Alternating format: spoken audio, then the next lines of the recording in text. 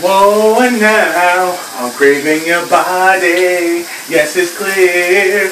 Temperature rising. I don't wanna feel I'm in the wrong place to be real. Whoa, and I longing to love you just for one night. Kissing and hugging and holding you tight. Please let me love you with all my might. Feel free to sing along at home. Reasons, the reasons that we're here, the reasons that we feel our feelings won't disappear. Oh, and after the love games have been played, all our illusions were just a parade.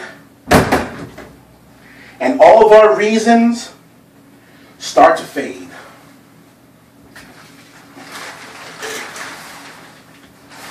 It's my favorite song in the whole world. Earth, Wind, and Fire is called Reasons. Was there too much nipple in that shot? Good. Because I don't want to start over. We talk about the reasons why things happen. Some of them are real reasons, some of them are false reasons. Remember this, Mike? Thanks, by the way. I'll get back to you in a second. You would think that I would be happy about the way the match went with the CEO. I'm not. You would think I'd be mad that the Wolfpack, namely Mike Brown, jumped me after the match. I'm not.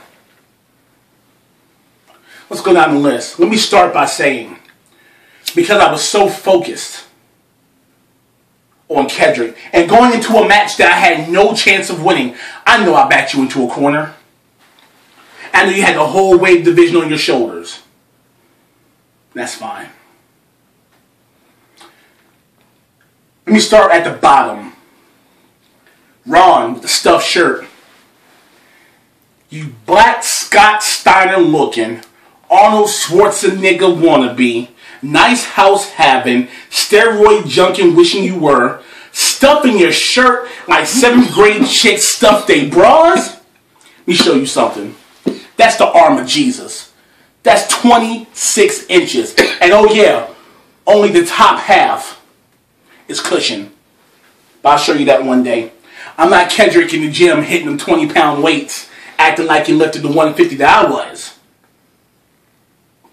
I'm not hitting that 40-ounce curl getting sweaty after the first two. Nah, I gets it in. So when you're ready to consistently drop hot promos, and then you want to come jump on the big dog, I will be ready for you when you grow up. Speaking of grow up, Brandon, I've been wanting to ask you a question for a long time. Your profile picture, is that a mic in your hand? Or is that Mike in your hand? You was irrelevant in DX. You're barely relevant now. You're only relevant because you're tag teaming with the greatest champion of all time in the DMVF.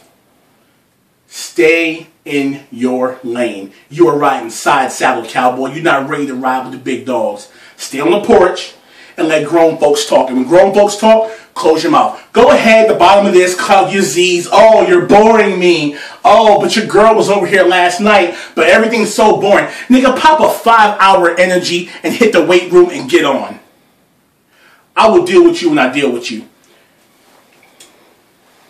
Second to last, because that's what's happening now. Right now, the World Championship is afterthought. Kedrick, something doesn't really sit right with me about the way the match ended. I feel like it looked like I lost fair and square, but the truth of the matter is I had no chance of winning that match from the very get-go. I know I trapped you in the corner. I know I backed you and boxed you in. You had no choice. You bought everything you had to me, and you still almost lost. But we're going to see what kind of champion you are in the long run, because right now the world title's in the hands of somebody who couldn't cut a hot promo with a samurai sword. So I'm hoping you prove the critics wrong. Because, man, my inbox blew up. Oh, Big Hurt, you know what? We're riding with you. Yo, Big Hurt, they did you dirty. I'm not concerned with the whole locker room right now. I'm concerned with one guy, Mike Brown.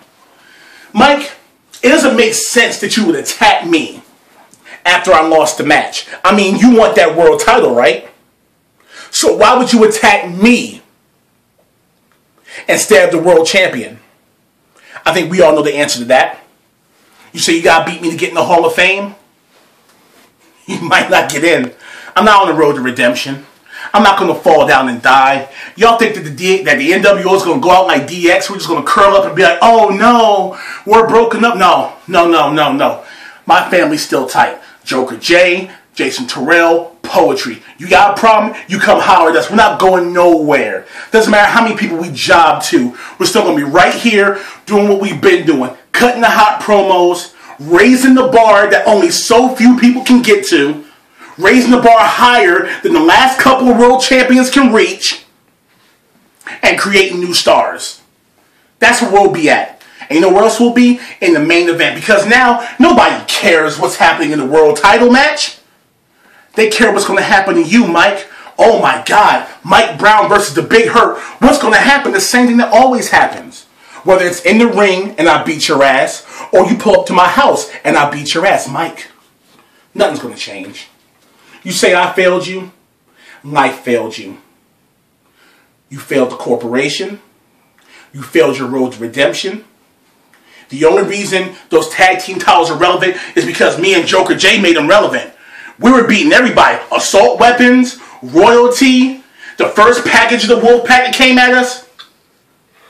You and Brandon called us. You know, I was focused on other things. Joker J was focused on other things. Didn't even invoke the rematch clause. So you keep wrestling the lead pipe and the broomstick. Let's talk about who you job to. I lost a kiss my foot match and nobody cares. You know why? Because the guy I lost to also is irrelevant. There's only two relevance dogs right now. That's the Wolfpack and the NWO Black and White. And I will take my squad to war with your squad any day of the week. You want to stack the deck against us? That's just fine. Kendrick Jones says, oh, yeah, no, I'm no longer with the Wolfpack. I'm in the 4-on-1 match, gauntlet match. That's fine. Jason Terrell's in a handicap match. That's cool. You know what? We're going to keep raising that bar higher than y'all can reach. You know why?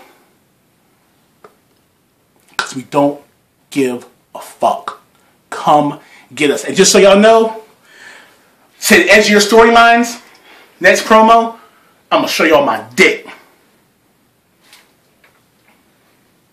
I got monkeys on my wall.